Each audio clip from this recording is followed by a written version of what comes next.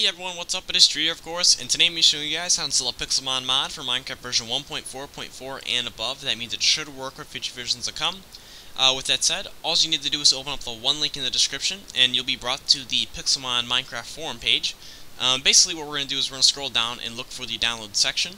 It should say download here, exclamation point, and then inside this little download section you'll see a blue link or some sort of link.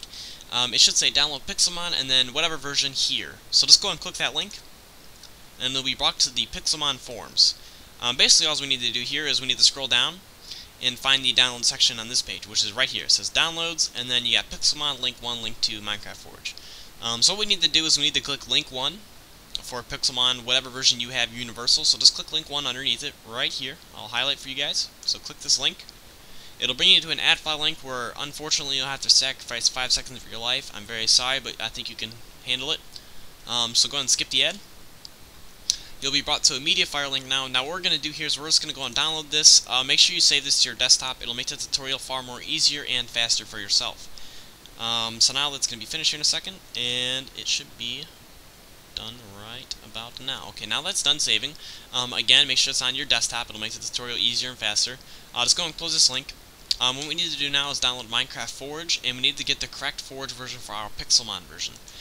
So in my case, it should just say right here, PixelMon 1.8.1, and I'll have to get the Minecraft Forge version 6.3.0.373. A really long number, and basically you just need to get this number right here. So what we're going to do is we need to click the Minecraft Forge link, which is right here. In Minecraft, I need to get my Minecraft Forge version, which is this one right here. Let me highlight it. Mine is this one for 1.4.4. So I need to click the Universal tab. Don't click any other tab for it, so just click Universal. And again, you'll be brought to another add file link. You will have to wait, but I think you can last. So go ahead and skip the ad now.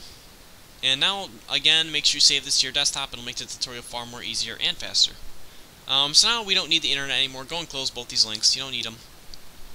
Now you should see 2 new files on your desktop. You should have Minecraft Forge, whatever version you downloaded, and then PixelMon, whatever version you downloaded. So what we need to do is we need to actually install the mod in Minecraft Forge. So in order to do that, we need to go down here to the bottom left and type %app-data%. Just like that, and go and click enter. Basically what this is going to do is this is going to open up the folder that's housing the .minecraft folder. So just open up .minecraft right here, open it up.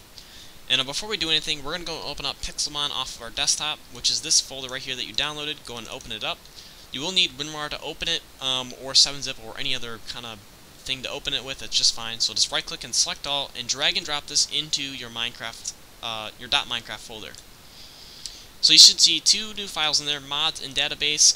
That's just what we need to do. So go and close the PixelMon thingy here. We don't need it anymore. The next thing to do is open up the bin folder here. So open up bin, and what we need to do is we need to open up the Minecraft.jar or Minecraft executable jar file.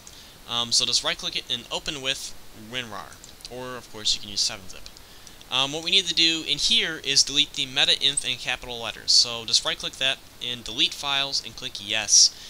Now if you fail to delete it or you forget, you'll get stuck at a black screen, or you'll get stuck at done loading, and basically you have to force update your Minecraft in order to fix it. So what we need to do now is we need to open up Minecraft Forge off of our desktop. So open that up. And basically what you're going to see in here, you are going to see a meta-inf folder in there. Don't worry about that. We actually need that now. That's why we deleted the old one. So just go and right click and select all, and drag and drop this to your Minecraft.jar. So don't accidentally delete the meta-inf you just put in there. You'll see it right here. So don't delete that one. We're fine. Just go and close everything now. And now we'll go and test Minecraft, open it up, and just show you guys that everything's working correctly like it normally is. So I'm going to wait, and go and log in. And you should see this little box pop up. Don't click stop, just wait for it to go away.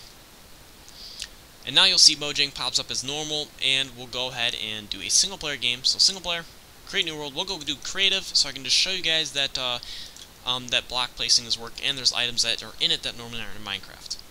Also, the sound will take a couple seconds to pop in. Normally it does with any mod that you recently installed, so just wait for it to come back. It'll work for you guys, don't worry. You can already hear some of the sounds coming in. So I'll just go to the creative menu here, go over, and obviously Pokeballs aren't normally in Minecraft, so I'm going to throw it. Obviously it's working.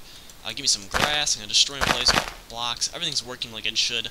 The world's generating. So yeah, I just wanted to show you guys that everything was working as usual.